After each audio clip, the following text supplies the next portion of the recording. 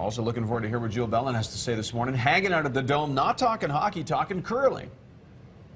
Talking curling here this morning, you guys, and the Brier is in full swing about halfway through here on your Tuesday morning. The first draw at 8:30 this morning, but lots takes place before that actually goes down. So I'm being joined by Bob Laycock this morning, who's the vice chair. Good morning to you. Good morning. Good morning. I know you have long days and late nights and certainly lots to manage here. So let's talk a little bit about what goes on here before the first draw. Well, we're prepping up for the first game.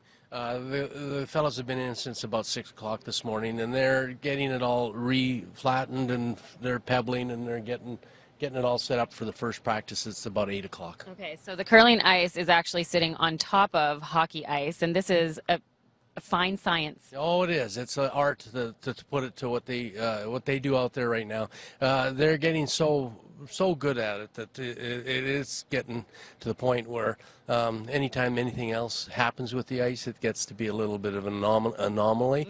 Mm-hmm. They're very good at what they're doing there. Yeah, the best in the business here, and the best here taking to the ice. So let's talk about what goes into planning an event of this scale here in Calgary. Well, we've been going since May last year. We've got between 600 and 700 volunteers that have been put in place. We have a pile of directors. We have a pile of committees.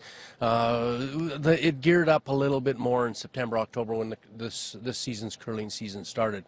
Then we went and took about 250 of the volunteers, and we went up to Winsport and did the Continental Cup. Yeah. So the same people, and it's myself, Shannon, and Brenda are the vice chairs. We all took a third of the volunteer work, and we've been sharing it for this event.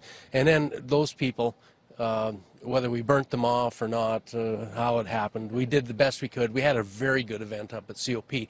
Then we progressed and came down to the Saddle Dome, which is a wonderful venue, and we've been working towards putting this one on, and I think we're about 7 days from completing. Okay, and as vice chair, no job is too small. What do you have to do after this interview? Well, the biggest thing is we're trying to make people understand that there's still a lot of good tickets left. It is a different atmosphere being at the event and being here live, and it's wonderful. I know it's all over on TV. It's worth coming down. I know you've got your tickets for Thursday and for Saturday. I don't think until you're here you can really understand the kind of feel and the atmosphere of this curling crowd. Yeah, I'm excited to see a curling event here, and you can check it out. There are still tickets available. Big matchup tonight as well, as Team Alberta will be taking on Team Canada, and that takes place at 6:30 p.m. So we're going to take you through some of the other fun events that are going on this week as part of the Brier festivities, guys. Team Alberta taking on Team Canada, 6:30 tonight.